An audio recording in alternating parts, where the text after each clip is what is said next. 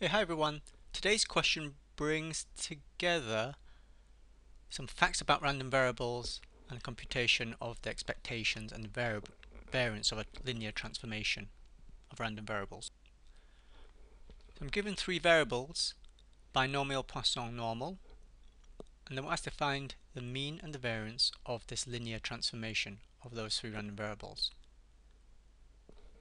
Let's call that x, the new variable. Let's just recap some facts about the mean and variance of the variables. For binomial, parameters n and p, the mean is given by n times p, and the variance is np times 1 minus p. That's something you can memorize. Some of you might have to prove it. For the Poisson with rate parameter lambda, the mean and variance are the same. It's lambda. There's a mean and variance of the variable. Yeah, is the parameter lambda.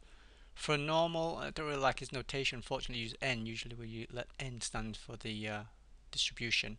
Anyway, so that's what I've written full normal here. N is normal. Those are the parameters mean and variance. So that's the mean and that's the variance. Okay, let's do the mean. Okay, the mean is given by the expected value of this thing. So let's just recap fact. So let A, B, C be constants. B, P, N, R as given to the random variables. Then expectation is a linear operator. In other words, it's equal to the right hand side. In other words, like taking the expectation through the bracket and the constant comes out through the expectation.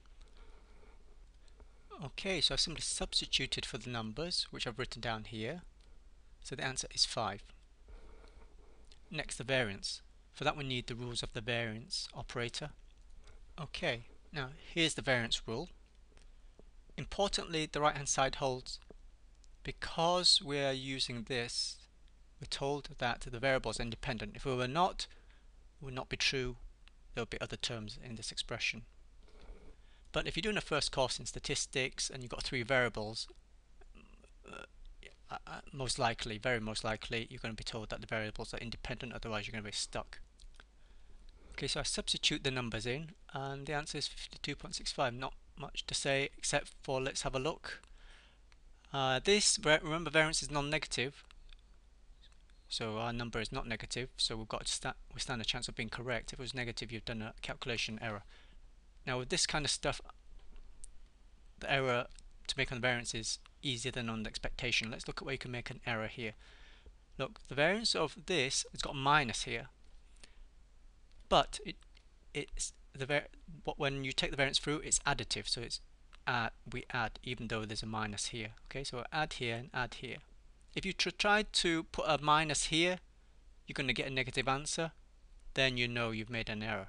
On the right hand side it should be a plus. Doesn't matter if that's a minus and that's a minus, they're both pluses. So it doesn't, in other words, it doesn't matter whether you're minusing here, it's always additive when you take the variance through. Okay guys, and that's about it. So share, comment, like, see you on the next one.